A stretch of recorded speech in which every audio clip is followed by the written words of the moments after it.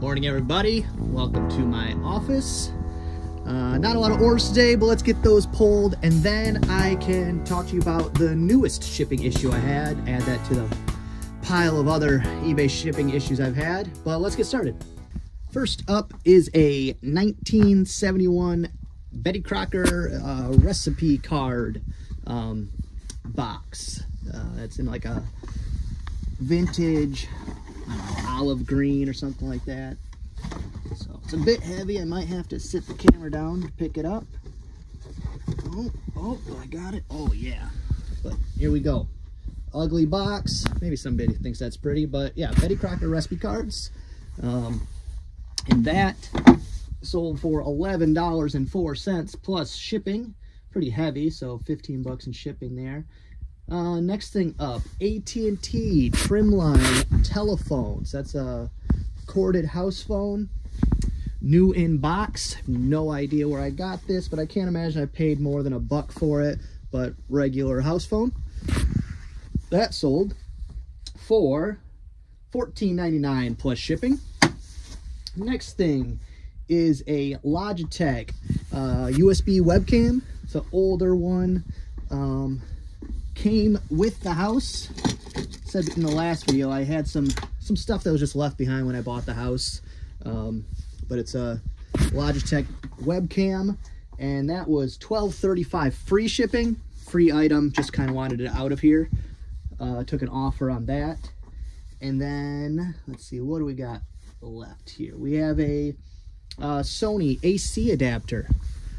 Bought a Sony Handycam, possibly a couple Sony Handycams that didn't work, and so parted out all the batteries and cords and things that did work. And actually there's good money in those, so I'll pick up good brand camcorders, cameras, even if I'm pretty sure they don't work, if the price is right, because the bits and pieces, the chargers, the cords, all that actually carries its own value. Sometimes it seems like almost more than the camera itself. That's not it.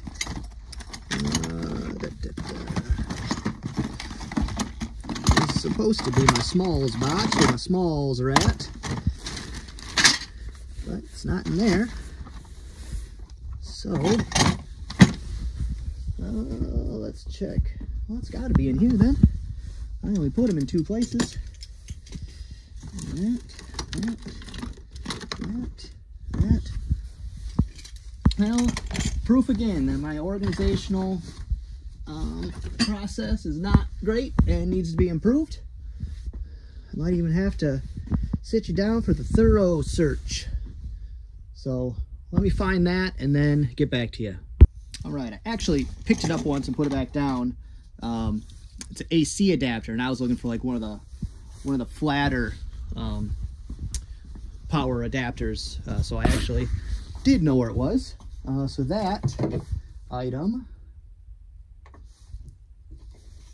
sold for $14.99 plus shipping. So I probably paid $5 something for the camera. At the very least, I'm making money off the cords. Next up, another vintage clock. So weird. Didn't sell a vintage clock for months, and I've sold 3 in the last week. We got a Montgomery Ward Airline. This one actually super cool. I wanted to keep it for myself. It didn't really fit on my nightstand well, and I didn't need a clock for my desk, but it's a LCD display. It's just got a really neat look to it. Upright, wood grain on the sides, alarm clock, radio. Just really neat. I like how the knobs are there and then it's an upright. I don't know, just didn't fit on my desk, or else that for sure would have been mine. And then last thing for the day, this is actually, I think it's going to Canada through the global shipping program, which I got to start doing simple export through pirate ship, because this sale going to California to go to Canada, they paid $15 for a Corningware white A1.5B but they paid $30 in shipping. So that's to get it to California and then through the global shipping program to whatever its final destination is. I think we got it right here. Get the lid off so I don't break it. I break it anyways. A 1.5B. Perfect. Grab that lid. And yeah, so I don't know why, but it's like as soon as I say I don't want to ship glassware in the winter, I start selling a lot of glassware. So just pack your glassware better. You don't want breakage. You don't want returns or attempted returns and refunds. Well, I'm going to get those packed up, and then we'll talk about the newest shipping issue I've had with eBay. So previously, talked about how I had an issue where, a shipping issue where eBay allowed a buyer to purchase FedEx home delivery, but their address was a PO box. So they purchased a shipping option that they had no ability to receive. So that's an issue I think eBay really needs to work out.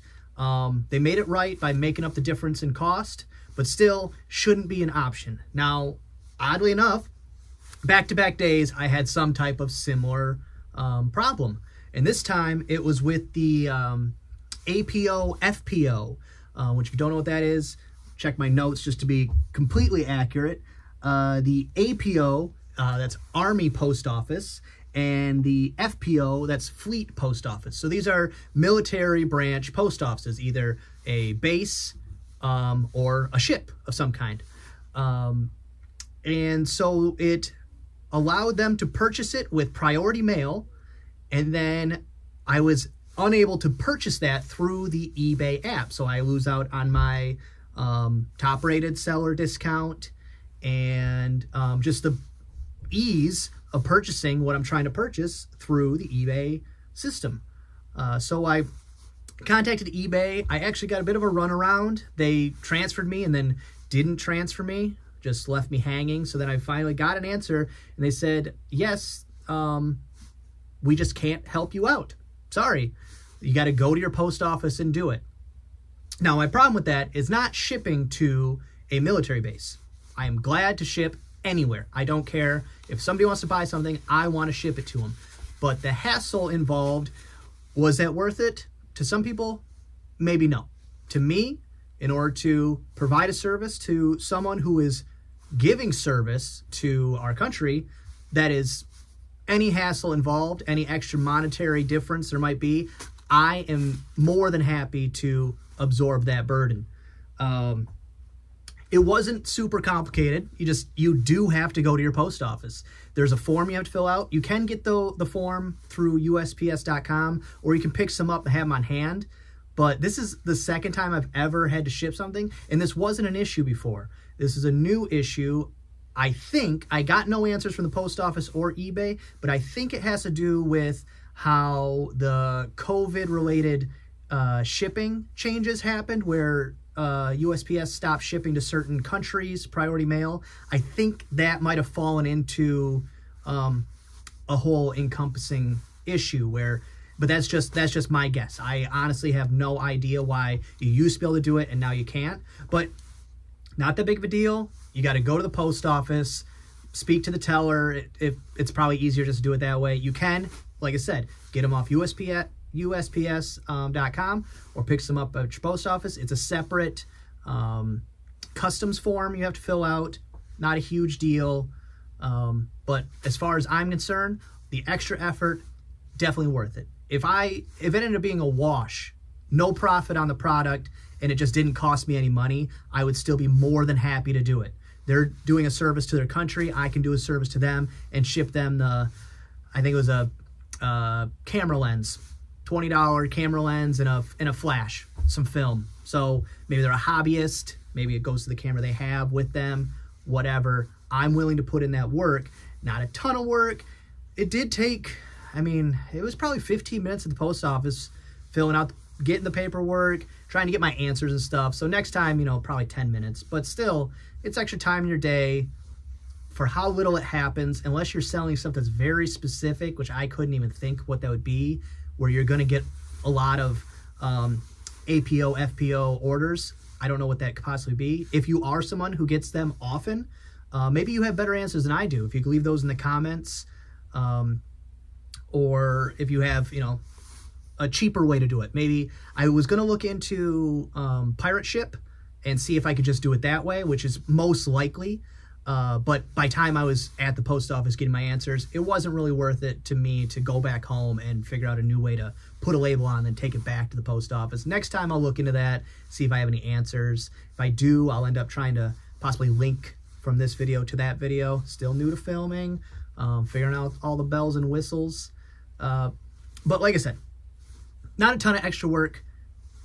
eBay should fix that, but, you know, who knows if that'll happen. Do they ever, you know, really fix things? No, they'll tell you how to fix it, that kind of thing. But like I said, not a huge deal, not an extreme amount of extra effort. You don't have to offer it as a shipping option. I honestly, when it popped up, I thought back when I originally was making my eBay account, and it said it was like an option of places you could ship to. And I clicked on it thinking, sure, I have no idea what this is, but I'll ship to anywhere. What do I care? And now this finally came up. I will ship to there, of course. Why not? So, you know, not a big deal, but just another one of the many shipping and boxing related hurdles you run into being a eBay reseller. But just like all the rest of them, happens once. It's a learning experience, and then moving forward, it's not something you have to worry about anymore. If you like my videos, subscribe. That'd be great. Give it a like, share it with your friends, tell other people about it. That's how channels grow. Word of mouth, a couple clicks here and there, and all of a sudden I have a channel that's, you know, has people that actually watch.